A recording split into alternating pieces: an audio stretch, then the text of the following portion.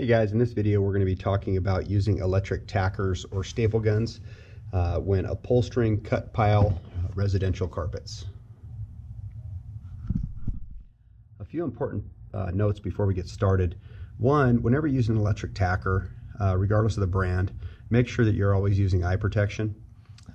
Also, the cords that come on these staple guns should be plugged in directly to a GFCI and into a plug without an extension cord. If you are going to use an extension cord, read the instruction manual that came with your tacker to make sure that you're using the proper gauge cord for that tool so you don't do damage to your tacker.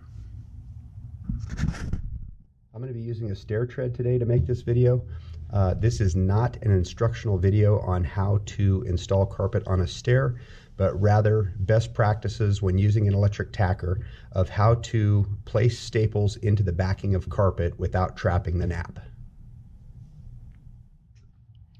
When you find yourself in a position with the material you're working with that you need to roll over or turn the carpet, and you cannot use Z-bar, and it's going to require a staple gun or a tacker to be used. A couple things you want to do. One, make sure that you've got your carpet rolled over square.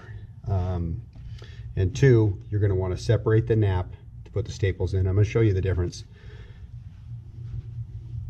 So in this example here, I'm simply just going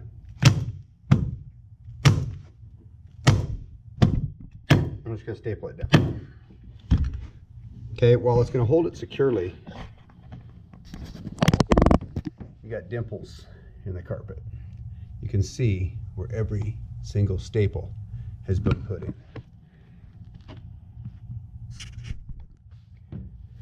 The proper way to put these staples in to cause the least amount of visibility as possible is going to be to take the nap and separate it, okay, exposing the backing of the carpet.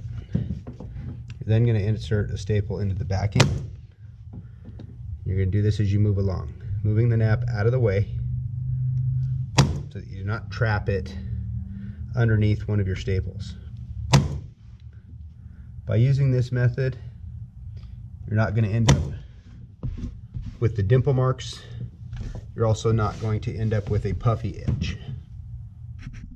By separating the nap and putting the staples directly into the backing, you end up with a look nice and clean, no staple marks.